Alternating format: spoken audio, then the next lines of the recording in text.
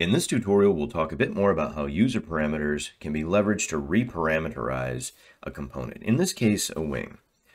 So in this example, we're going to use vehicle gross weight and wing loading to size the area of this wing rather than doing it manually under either the area tab in the section tab or the total area under plan form.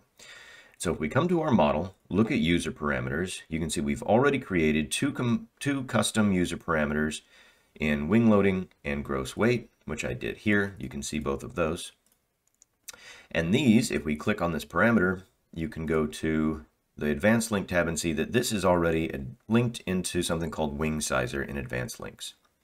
So model, advanced link, and here we've brought up this window where you can see under the wing sizer link, we've got our gross weight and wing loading, and that is controlling this variable that we've called S, which hooks into this area parameter that's the total area of the wing.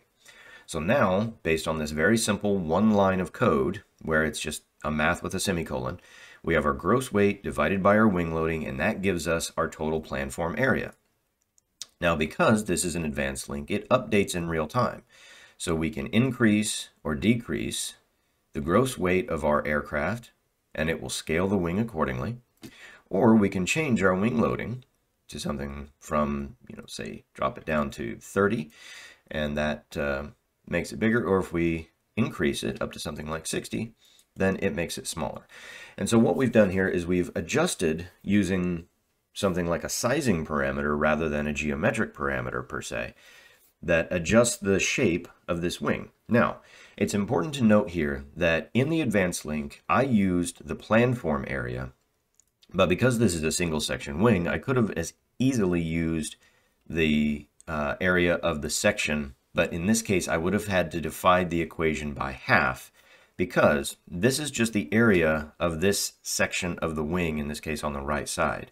The total plan form area is double that because we have a reflected symmetry on the other side.